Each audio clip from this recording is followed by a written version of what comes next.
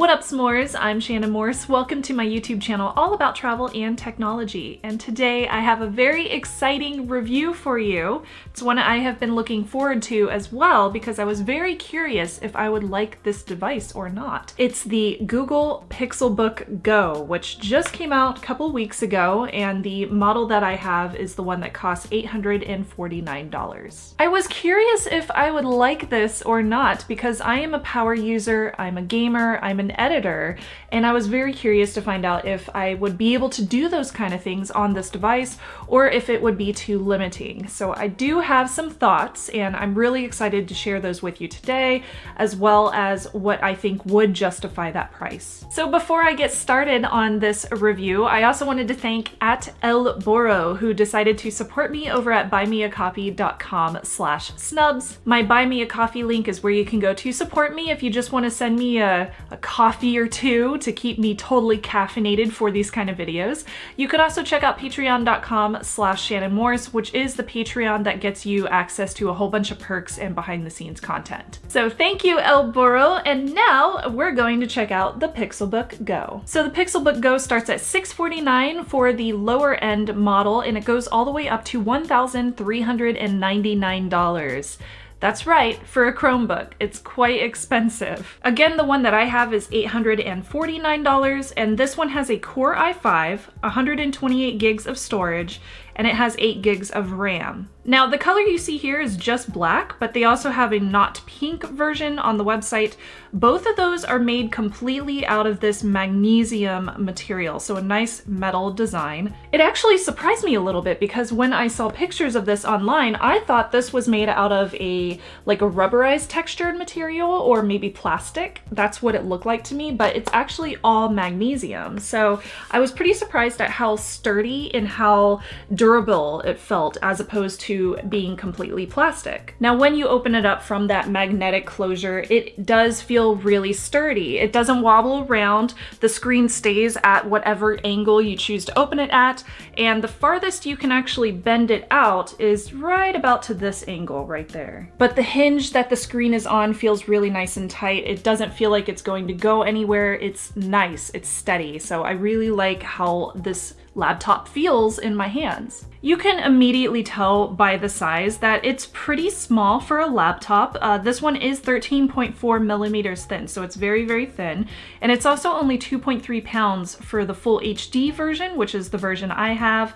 There's also a 4K Ultra HD display version, and that one's only 2.4 pounds. I was curious when I started to use this if I would enjoy this full HD screen, and I actually do. And I think it's because the size of the laptop is small enough that the pixels per inch on here, even though it's only full HD, really give it a nice texture. So it looks beautiful. For example, I love this backdrop with the cityscape and the temple and the stars in the background. It just looks beautiful because each of those stars is really nicely defined, and the brightness of the screen is just enough to give me that perfect appeal for what I'm looking at on that screen. So as far as the display goes, it is 13.3 inches and it is a touch screen as well. This one is full HD at 1920 by 1080, and it's at 166 pixels per inch. Now the 4K UHD molecular display is 3840 by 2160.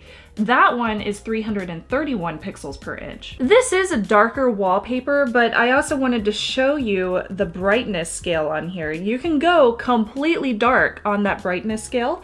You can also go all the way up, and that nit brightness is about 368 nits of brightness.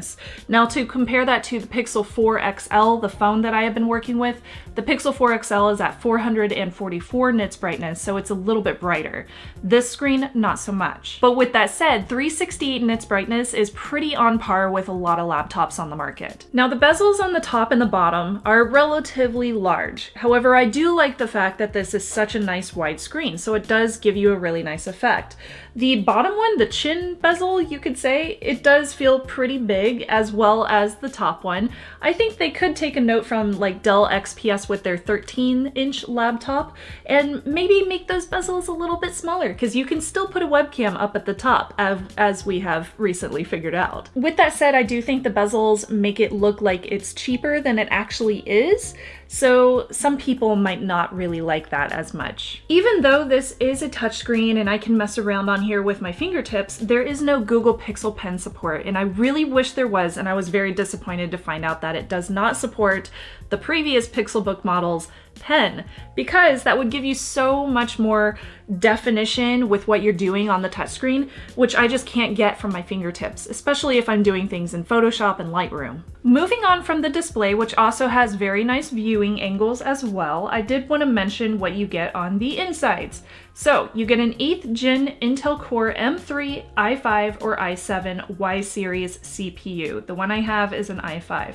You also get 8 gigs or 16 gigs of RAM. I have 8 gigs in here. And you also get 64, 128, or 256 gigs of SSD storage. I'm really surprised that they started with 64 gigs of storage on this laptop, because even though it's ChromeOS, you are still going to use a lot of local storage for things that a creator would do, like if you're going to do photography edits and stuff. You can do a lot of that in the cloud now, but if you want that speed, the reliability, and the ability to save your files locally so that you don't lose anything, a lot of times having that local storage is really necessary.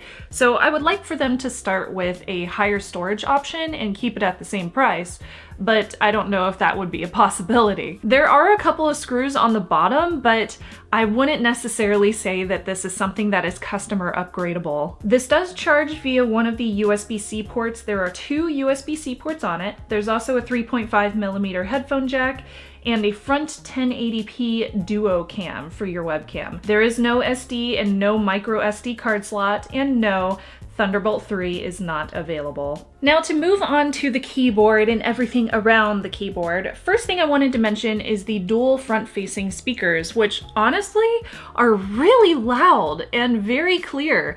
I was actually really surprised at how nice these sounded when I was listening to music. Of course, there is a lack of bass, as you will always find with laptop speakers, but when I was listening to vocals for music as well as podcasts and YouTube videos, sounded really nice, and it was so loud. So you would definitely have to turn this down if you are in an environment that requires quiet.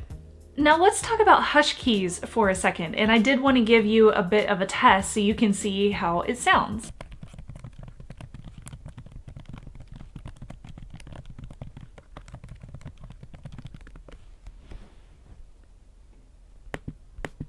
Now, as you can tell, my nails do clicky-clacky on the keyboard a little bit, and that's just how I type, but overall, it is definitely a very, very quiet keyboard to use. It is also backlit, which I found to help a lot in the evening whenever I was using this and I just had the laptop in my lap, which you can totally do because it's also fanless. It's definitely not mushy, and they do provide some tactile feedback, but it's very slim, so there's not a whole lot of travel. Now, I did get a little bit freaked out by not having function keys. Those are replaced by specific feature keys up at the top that do specific things. So there's one key specifically for brightening and one to lighten the colors or darken.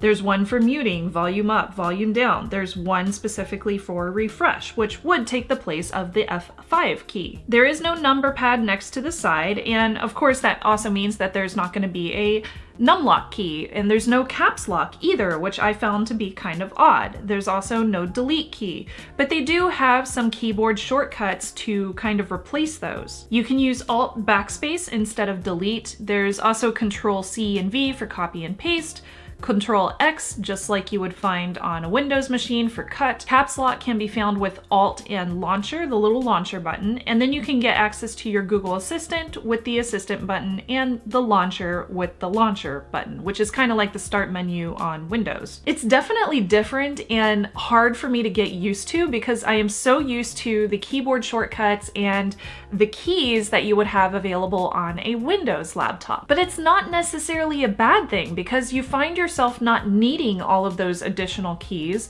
on this machine. Now, moving down from the keyboard, we have the trackpad, and hallelujah, it is a glass trackpad, and I am so happy to know that it is glass because I love glass trackpads. They are beautiful and easy to use. They are smooth. They don't grip your fingers whenever you try to use them, which is wonderful. I love glass trackpads so much. Like, I'm obsessed. It's a weird thing, I know, but I'm obsessed. I say trackpad, it's a touchpad, whatever. But with that said, there are a couple of different strokes that I wanted to mention that you can do on this. You can swipe up with 3 fingers to see your open windows. You can click a link with 2 fingers to open the link in a new tab. You can also swipe left or right with 3 fingers to change different tabs. So moving on from there, of course we have the battery, which can last up to 12 hours on one single charge from 100%. Google does state that you can get 2 hours of battery use after just 20 minutes of charging. The battery in here is a 47 watt-hour battery, and honestly, it's pretty amazing. Like, I only had to charge this thing once after the first 3 days that I was using it. Now, of course, that's with normal usage, so I didn't have this thing on straight for 8 hours. Of course, then I would have to charge it at the end of the day because it would only have like 4 hours left. But that was on and off throughout the day. You know, I was switching to my desktop and then going over to this one. So 12 hours, that's a lot.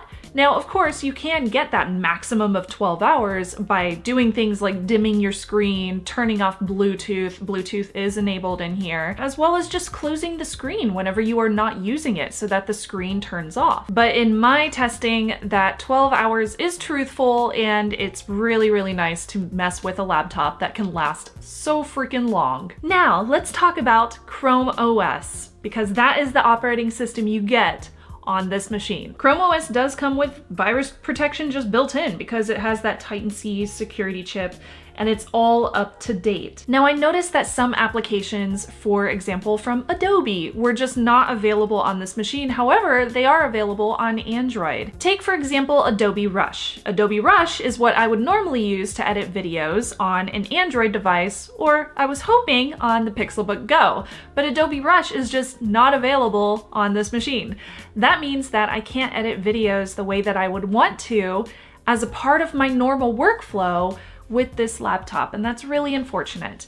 On the other hand, Adobe does have Lightroom and Photoshop enabled on these machines, so you can download those on the Pixelbook Go, but both of those are very pared down from what you would normally get with a desktop. Basically, I found that if there is no Chrome app available, then you just can't use it on this computer unless it runs in the browser. Do you like video games? I know I do, so I tried to download video games on this, but unless they were available through the Google Play Store, you could not download them. Now, there is one reason why I would recommend this to gamers, and that is because if you are interested in Google Stadia, this will be supported. You will be able to play video games on the Pixelbook Go via Stadia. I'm gonna test that with this and see how it works and see how good it looks, because I'm very, very curious to see if that would be worth it. I mean, having a sub 1,000 laptop that could play Stadia games, especially the ones that are included, sounds pretty cool. So this machine is great for simple use. It's great for hopping online and doing things like checking your email or working in Google Docs, or maybe even working with Google Keep or Wunderlist, or doing simple things with Lightroom and Photoshop. But if you want to do anything that's workload heavy, power user, you probably couldn't use this machine to get it done. I basically felt limited when I was using the Pixelbook Go if I wanted to do anything major, because then I would be like, oh, I have to hop onto my desktop to be able to do that, or oh, I have to work on my gaming laptop to be able to get that video edit done, or something like that. Now, with that said, and this is the last thing I wanted to mention because it's really cool, and I feel like a lot of people are just not going to mention it because a lot of people don't care. Linux in beta is available on the Pixelbook Go. And that, to me, is so cool, and that is the reason why I would suggest this laptop to people sub $1,000 for this mid-range model. Now, I'm obviously just doing some simple pings to 8.8.8.8 on here just to show you that you can run the terminal on here. You can run Linux commands on this machine, and it's built in. All you have to do is enable it in the settings, and then you have a Linux terminal. So you can install Linux apps, and all of them are basically sandboxed into their own little atmosphere on the Pixelbook Go, so none of them affect ChromeOS. Now, I believe what is running on here as far as distros go is Debian, but don't quote me on that. I might be incorrect.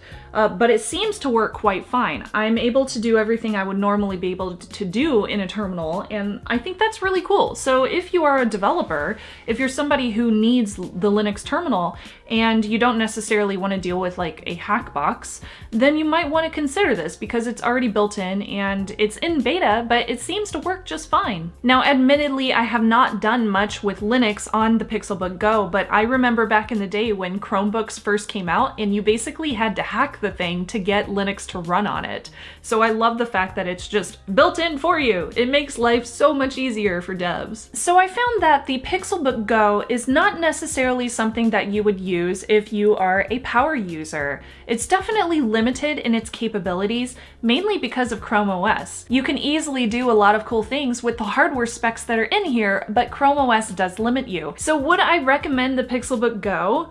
Yes, but not to everyone. They're definitely touting this as something that will get you started with whatever your creative process is, but it's not the main machine that you would use in your life. This is going to be something secondary, and most of that is because it is limited by ChromeOS. You can't use a lot of power user abilities that you would normally be able to get out of a Windows or a Mac environment, even a Linux environment, honestly.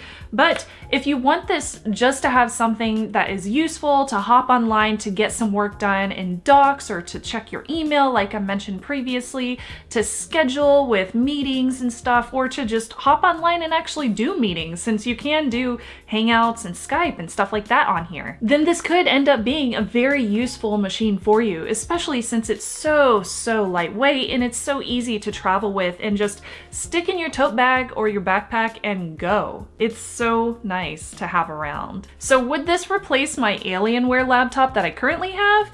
Absolutely not, because I can't do everything on this machine that I can do on that one. But this is a really nice addition to my life. I can absolutely imagine taking this to a coffee shop and getting all of my like little tasks, like my email and scheduling meetings and hopping on here and editing everything in Photoshop and sticking it up on Instagram and scheduling my Twitter tweets, all that extra stuff that I have to do behind the scenes that's just annoying to get done and I never want to do because I don't want to hop on a 5-pound laptop to do it. I could do with this, and it's so easy to get it done. I've currently been using this like constantly when I'm sitting and watching Netflix on my sofa and I just want to bang out a bunch of emails at once. It's so easy to do so when you're on this really nice machine. Not to mention, I'm not going to bother my husband if he's watching a show with me because of the hush keys. So it's super quiet to use and he doesn't even notice that I'm on my machine. I know I should pay attention to Netflix, but watching something for like 30 minutes or even an hour is just, it's way too hard for me to just sit there and do nothing. I'm constantly needing to find a way to be productive. Okay? Okay. So let me know what you think. I would love to hear your opinions down in the comments below. I was really excited to check this out and I'm still excited to mess with it more because it is a really nice addition to my life. I wanted to thank Google for sending this out to me as a gift from Google. And of course, I also wanted to ask you if you are interested in more reviews like this, definitely hit the subscribe button down below, hit that little notification bell icon. I feel just dirty saying that because I feel like every other YouTuber that constantly tells you to turn on more notifications because that's what we need in our life. Don't turn on those notifications. Just check out my channel throughout the week because I'll have new episodes posting like constantly. So you don't have to turn on the notifications if you don't want to. And yeah, comment and like this episode if you enjoyed it. I think that's about it. Thank you so much, S'mores, for supporting me, and thank you so much for watching this video till the end. I appreciate you. My name's Shannon Morse, and I will talk to you soon on the next video. Bye!